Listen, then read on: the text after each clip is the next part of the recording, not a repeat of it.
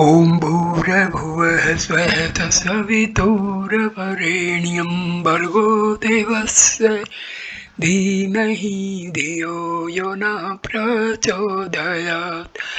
Om Shanti Shanti Shanti. Namaskar, my dear friends. This topic seems to be something very new for many people. But dear friends, this is part and parcel of the life of sadhakas who are undergoing the spiritual sadhanas for self-realization and liberation. Because bioelectricity is present in human body and it influences in many ways in the spiritual field. This video number 4 starts with bioelectric conductivity of clothes. Although inert by nature on account of their proximity to the body, clothes are very much subject to bioelectric charges. Wearing borrowed garments is like eating the leftover food from someone's plate. A fable in scriptures narrates a story about the bad consequence of wearing borrowed garments. On account of exchanging her garments with her maid, Devyani, the daughter of Guru Brihaspati, was made to suffer the humiliation of mistaken identity of a slave. Sometimes people ignorantly rejoice in acquiring fashionable but cheaper second-hand clothes. They are hardly aware of the possible harmful influence of such clothes on physical and mental health of the wearer. Whereas infection or contagion likely to be carried from these garments could be taken care of using disinfectants. If an immoral person had worn these garments, the negative charges therein cannot be eliminated by any physical means. The wearer remains disturbed and influenced by their polluting effects while wearing them. So, there is no shame in wearing out of fashion garments, even fewer clothes than necessary, but never second-hand or borrowed clothes. One may argue that by this logic, the garments being used or discarded by a non-pious person should be pure and beneficial for health of anyone. But who could tell with certainty that the apparently good person is not secretly immoral and is suffering from some physical or mental ailment? Besides, self-respect demands refraining from using borrowed clothes. Why should one eat or wear something discarded by another person, however exalted the status of that person be? Garments prepared from silk and wool absorb little bioelectric charge.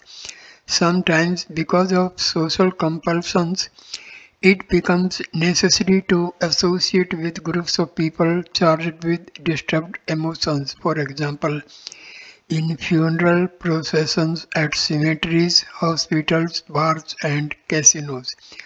On such occasions, silk and woolen clothes serve as effective shields.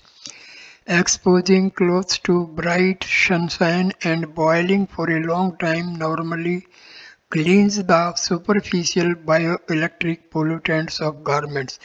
In course of daily routine, in course of daily routine physical contact too, we acquire negative bioelectric charges from people. Washing the clothes daily in hot water and exposing them to bright sun can neutralize these charges. Chapter 13. Thoughts are electro-biomagnetic waves. Thoughts are electro-biomagnetic waves. Thoughts are electro-biomagnetic waves perpetually arising in the mind. These are produced by the bioelectricity generated in the powerhouse of the inner self. In the event of death, on departure of soul from the body, the individual ceases to think. A thought is not merely a word given to an abstraction, concept, or feeling. Thoughts have dimensions with specific properties detectable by instruments. One such instrument is polygraph, the lie detector, which detects and presents graphics of thoughts in different states of mind. At each moment, waves, fronts of thoughts are being propelled from the mind in the outer space.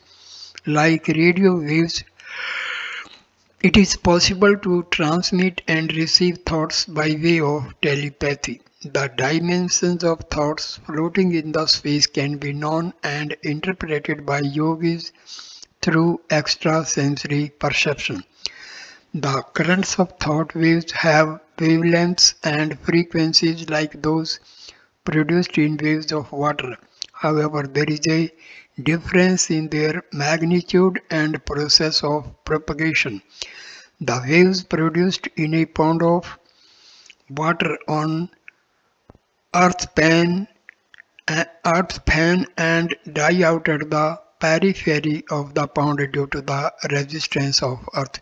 On the other hand, the thought waves, which are perennially in propagation in the infinitude of space, Akash, are never lost. Since each thought has its own specific characteristics, instead of being amalgamated into an undifferentiated mass, it forever retains its independent identity and existence. Nevertheless, similar thoughts or ideas tend to be attracted from far and wide in space and form intense clusters. The phenomenon is like water vapor evaporating from different reservoirs collecting to form clouds. When a thought arises, its frequency in the mind of the thinker interacts with those of the masses of similar thoughts, collective idiospheres in the space. The individual thought, the small magnet of idiosphere of the individual, enters the field of the large magnet, the mass of idiospheres. In this way, by extrasensory perception, commonly understood as intuition, one comes to know many new aspects of the subject being deliberated upon. The information comes from pre-existence in the collective mass of idiospheres of knowledge, ideas, and experience of people who had studied, pondered over, and elaborated upon the subject in the past. While thinking about activities of philanthropy and welfare, one has a feeling of great peace and contentment. This satisfaction is derived from the collective experience of people who had performed similar deeds in the past. On the other hand, emotions of anger, animosity, sin, and deceit invite consequent reactions from past, creating stress and restlessness in mind. For instance, one experiences peace and happiness at places of worship, whereas the environment of areas charged with sorrow, such as cancer hospitals or cemeteries, make one feel depressed. Many great holy persons perform ardent ascetic exercises in seclusion for creating an ambience for the welfare of mankind. Apparently, they are not seen actively engaged in any welfare activity. Nevertheless, the high frequency of virtuous thoughts transmitted by them in course of deep meditation help the masses to an extent not feasible by collective physical endeavor of a million people. In India, many sages have been practicing devout asceticism in the solitude of caves of mountains since ages. It would be fallacious to assume that they are doing it for a personal benefit of deliverance or entry into heaven after death.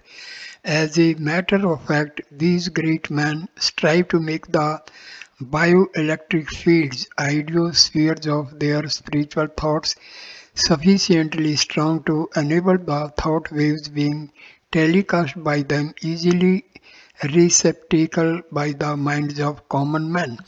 Mahatma Gandhi was aware of the force of a powerful ideology. He often said that the great revolution for independence of India did not require a large number of people.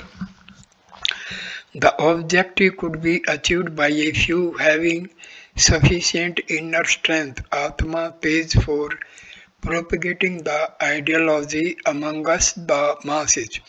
One benefits by thinking good. Similarly, one suffers the consequences of bad thoughts. Persons habituated to destructive thinking should know that they are inviting similar thoughts from space which would one day overwhelm their life with misfortune and misery. An evil or negative thought always produces an adverse reaction in other persons. It contributes to the pollution in the universal thought bank. Hence, one should remain ever vigilant about an unethical thought trying to sneak in mind.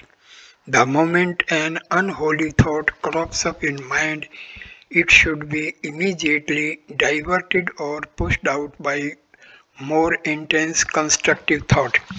Indeed, the most remarkable service of mankind is to always think positively and about welfare of other persons, endeavor accordingly and spread similar thought waves.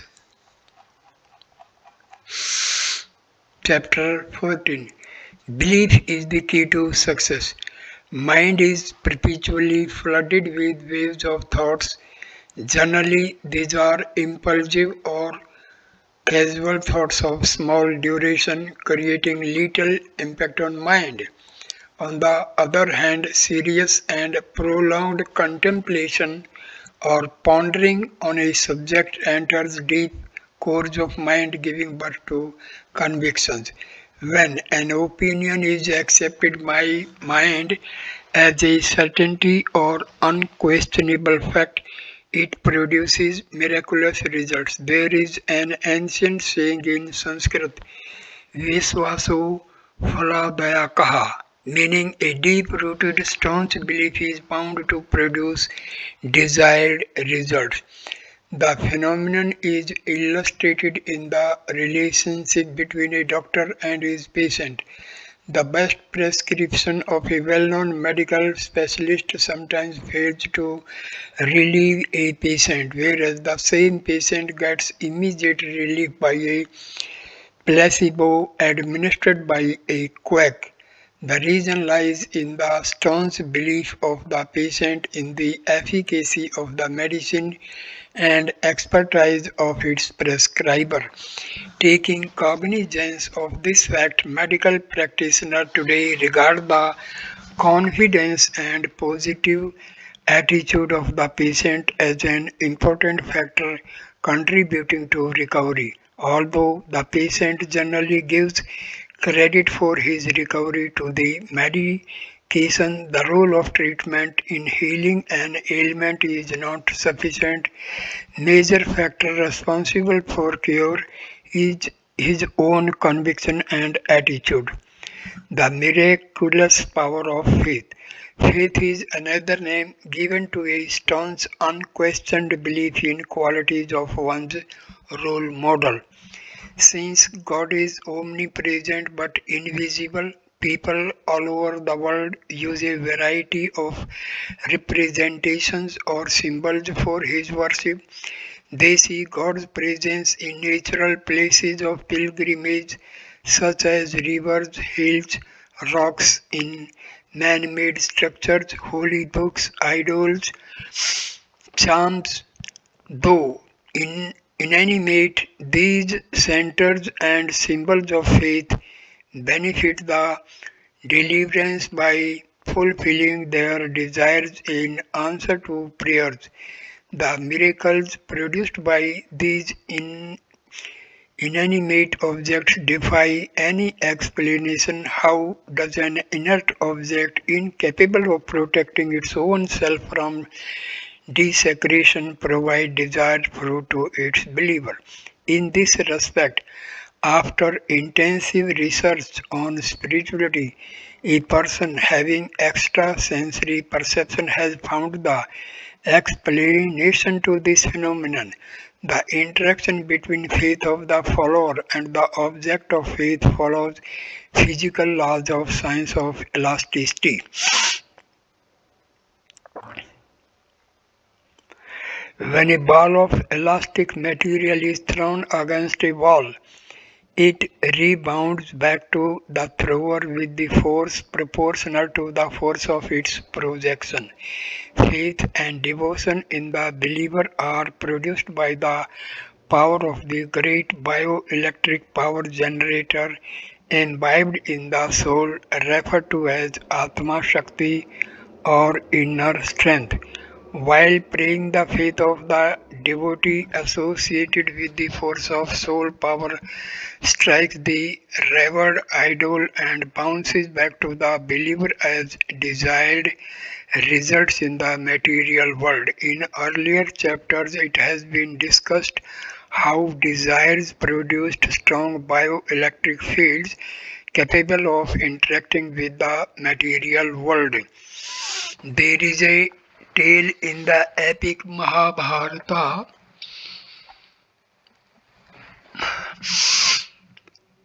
about a boy named Eklavya who was denied admission in the military academy of Guru Dronacharya. Eklavya had great faith in Dronacharya, determined to learn archery from him only. He built a statue of the Guru in the solitude of a forest and with full devotion began practicing in the presence of this idol, as though the latter itself was Dronacharya guiding him in person. His faith was so strong that the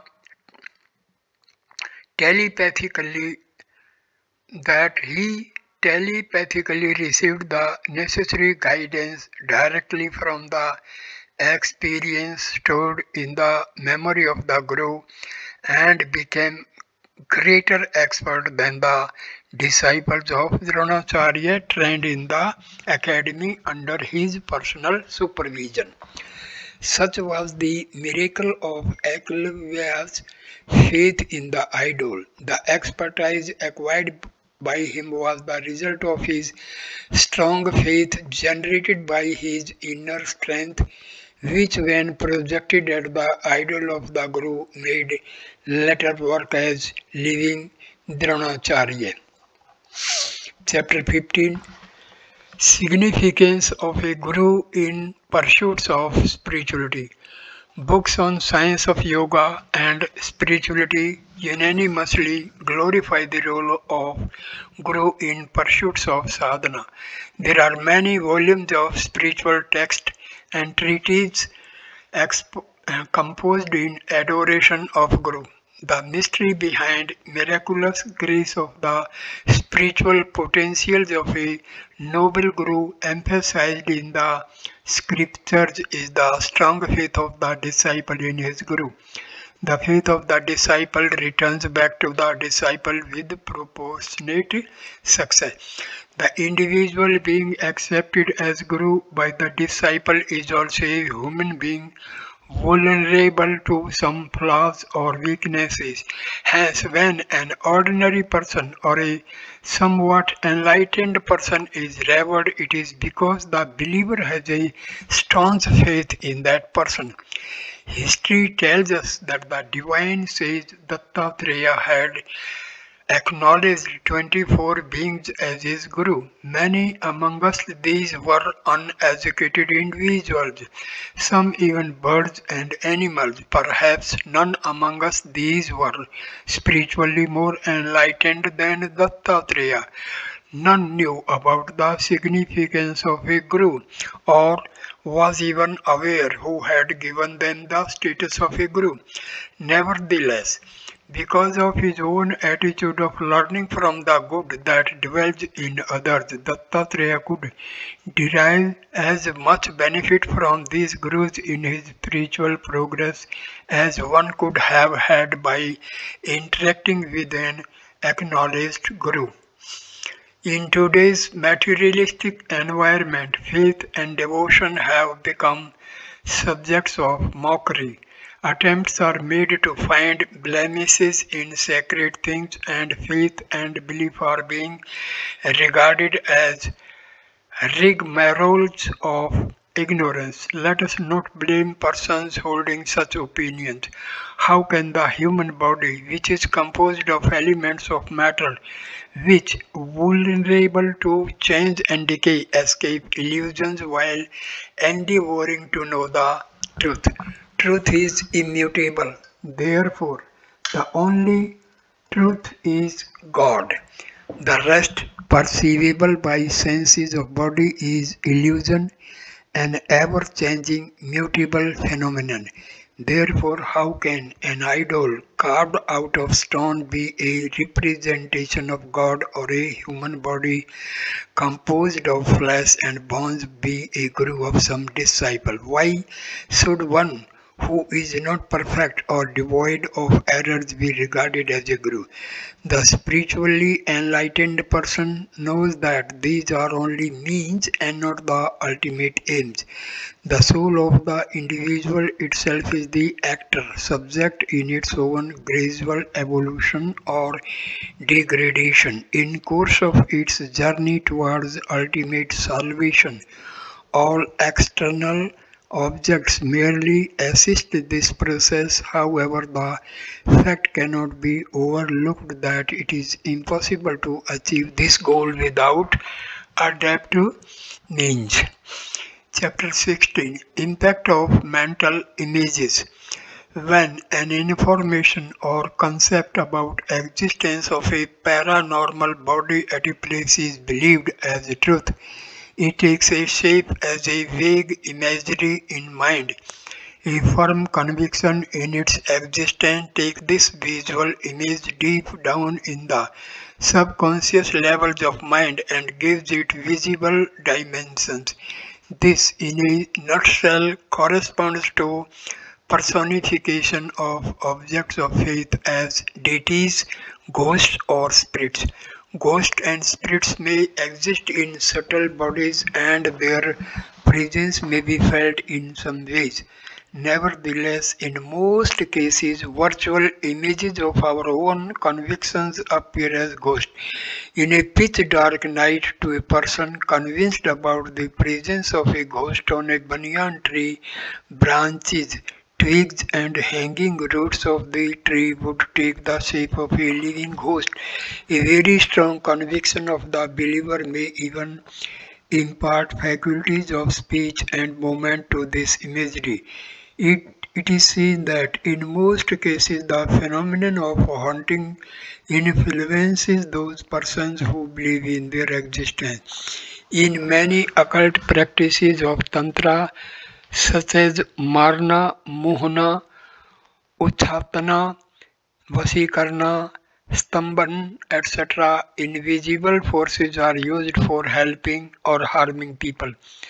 A few among us these appear being enacted by some alien invisible individual. The actor in such cases is not some spirit but a virtual robot created by the willpower of the occultist.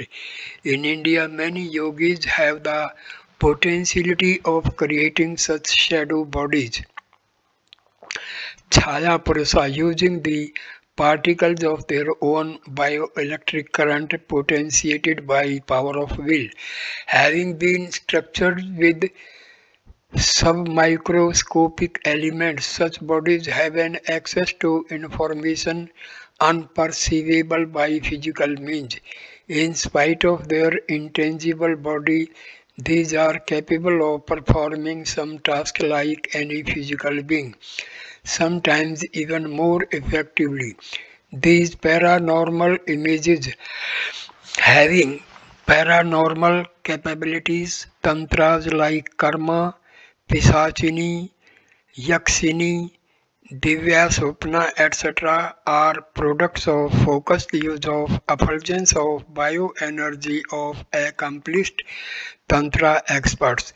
The potential of these shadow bodies is commensurate with the strength of conviction acquired by them through strenuous tantra exercises of mind. In the moments of devotional ecstasy, some idol worshippers perceive appearance of their revered deity as a living person before them. Such phenomenon as appearance of deities as living persons, perception of divinity in some form as divine light, sound or words, superhuman powers in certain persons are clear indications of bioelectricity working in human body. Chapter 17 Experiments in Telepathy. Two individuals concentrating to exchange their thoughts telepathically at a fixed time can achieve remarkable progress within a few days' practice. In the initial stages itself, the telepathically communicated information would be found containing quite a few basic elements of the thoughts. The clarity and comprehensibility of the messages would commensurate with the purity of mind, character, and degree of concentration. Ancient Indian history is full of events describing telepathic communication between people. In modern times too, feasibility of this methodology of wireless communication can be successfully established without any instrument. Striving further, one may even acquire clairvoyance, the paranormal faculty of distant vision. Modern science makes use of radio waves for transmitting and receiving images between distantly located places. Purity of character, ability to deeply concentrate and practice can enable anyone to see events taking place at faraway places by extrasensory perception.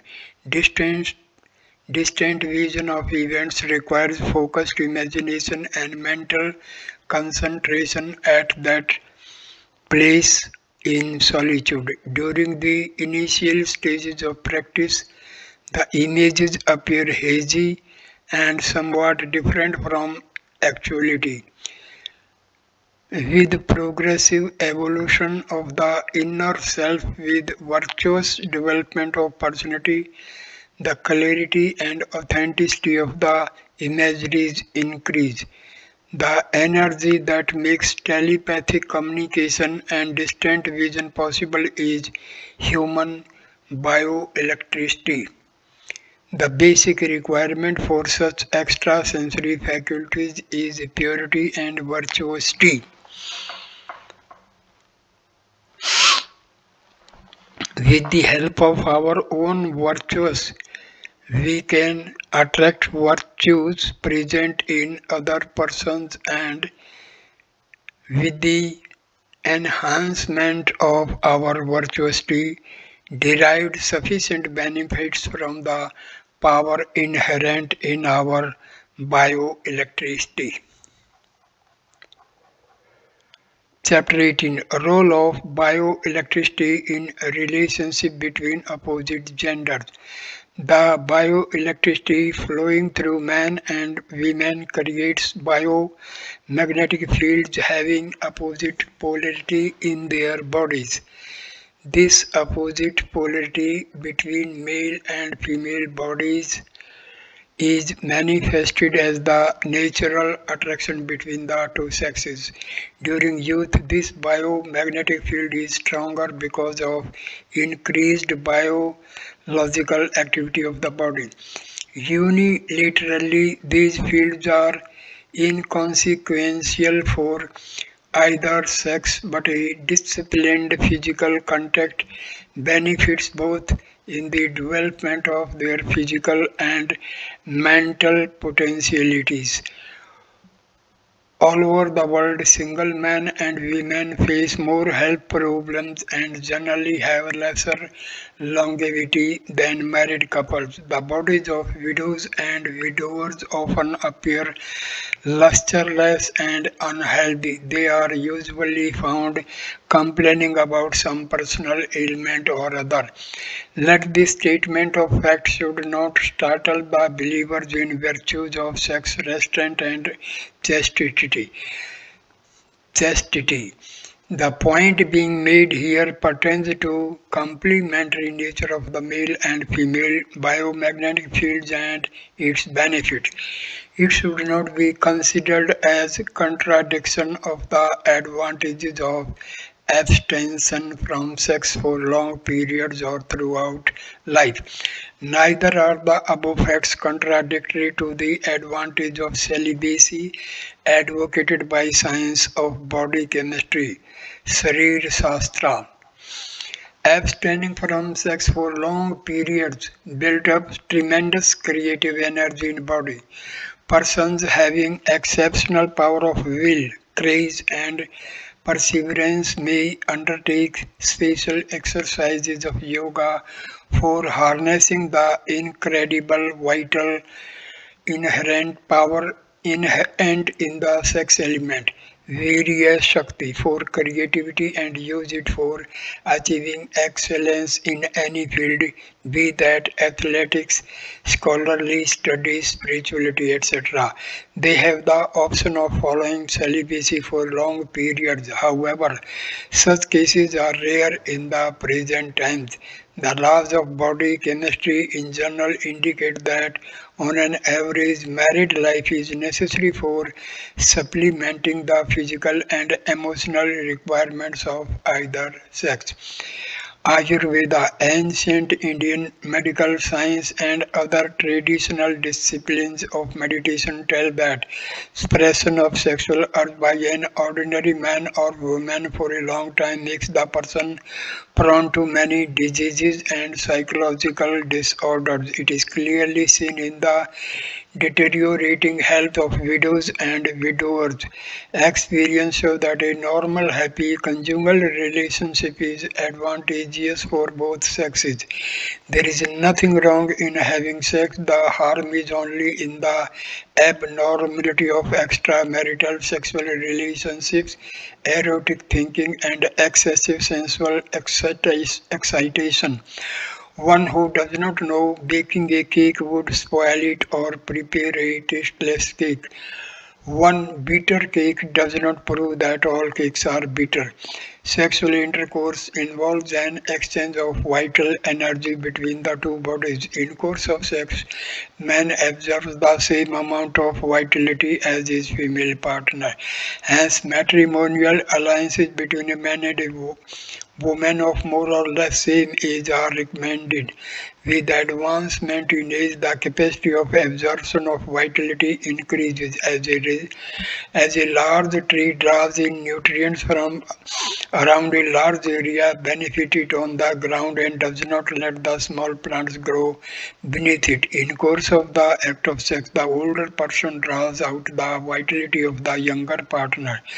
According to Ayurveda, coitus with a younger woman increases the vitality of man. On the other hand, an older woman is benefited on having sex with a younger person. Coitus between persons of same age protects vitality of both.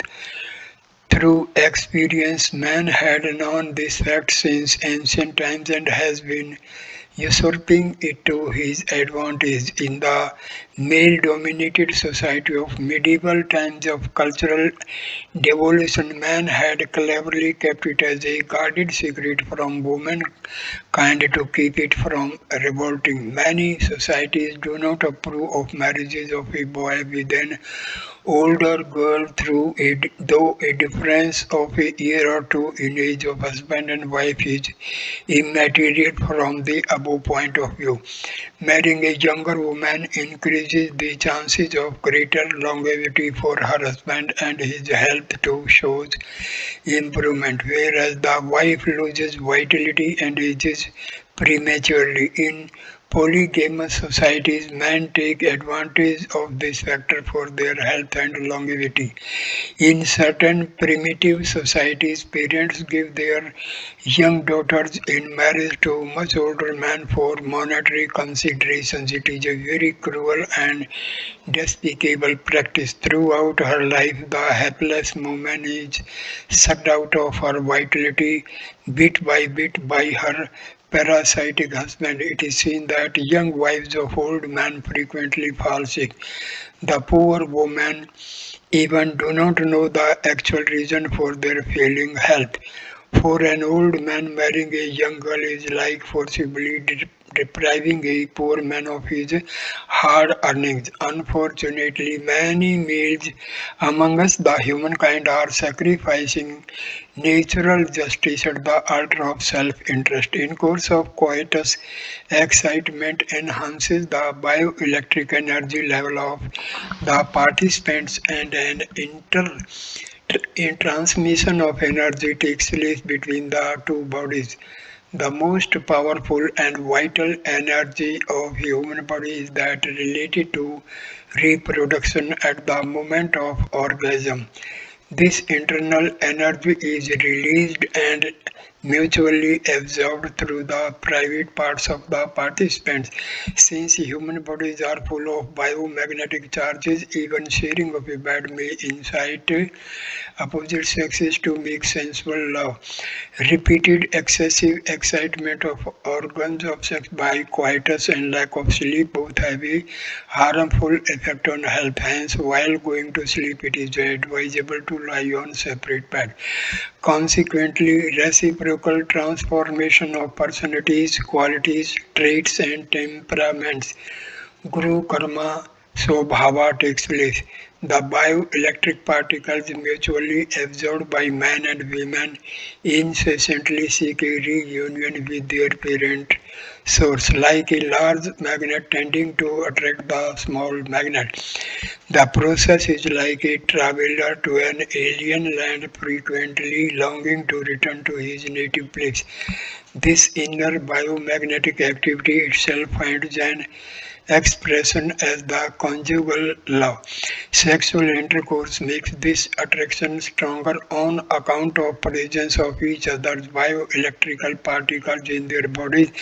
The emotional attachment between a lover and a beloved is much stronger than that between individuals having other relationship. The phenomenon The phenomenon is also illustrated in the love of parents for their offspring, since a part of the bioelectric fields of bodies of parents goes into building the ideal sphere of the child. Attraction between the two produces emotions of mutual affection. Mother's contribution being more than that of father, maternal love is more strong in all species. Free, healthy interaction between male and female members of the society gives pleasure and promotes mutual understanding. Certain Primitive societies do not approve of interaction between married couples in public places. It should be understood that the practice of using a veil is harmful for the psychological development of a person. In many parts of the world, men and women traditionally work in separate groups. Notwithstanding cultural constraints, they should at least have a freedom of conversation with their family members in the confines of their home. For a healthy, ethical cohabitation, maximum freedom and convenience of interaction between men and women is necessary. On special occasions, embracing in public places too may be permissible. However, sexual contact should never cross ethical limits and norms and discipline of married life. Thank you for watching this video. Please like, comment and share the video and subscribe the channel. Namaskar, my dear friends.